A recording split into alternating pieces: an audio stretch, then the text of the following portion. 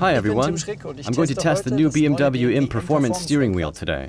I left 22 minutes ago to drive here to the racecourse and already tried out the efficient dynamics mode on the way.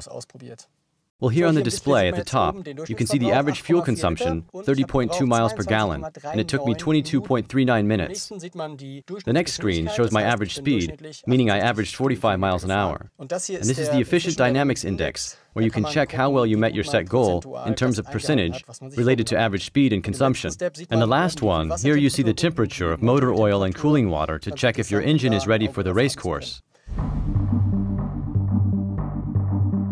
Now we are on the handling course, and we're in sports mode, and I'm really curious about the lateral G-force indicator and the gear shift indicator as well. Let's give it a try.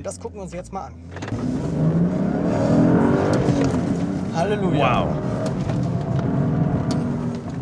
And since you can't read the G-force display when the wheel is upside down, the whole data are kept so you can read while driving straight. And the gear shift indicator is really useful. You don't need to look at the rev counter. Just focus on driving, and out of the corner of your eye you see when to shift. Very helpful to stay concentrated. I like the G-meter and the gear shift indicator. Great features. And the Alcantara cover goes all the way around and makes the wheel so handy and easy to grip. Some cool stuff. Here's quite a long straight section, perfect to test the race mode. That means we go onto the symbol with the checkered flag.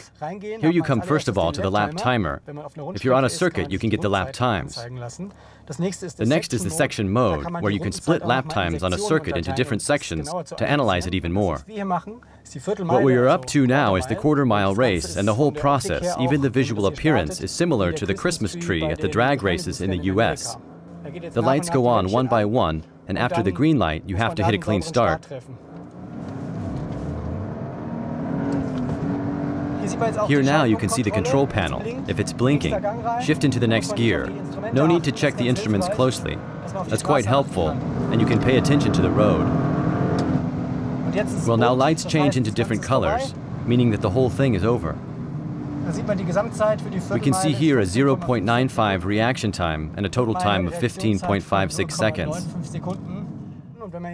If you click through here, you get the data for different distances, in this case 60 feet, 330 feet, furlong and a quarter mile, and in addition, you see the top speed of 100 miles per hour, maximum speed after the quarter mile.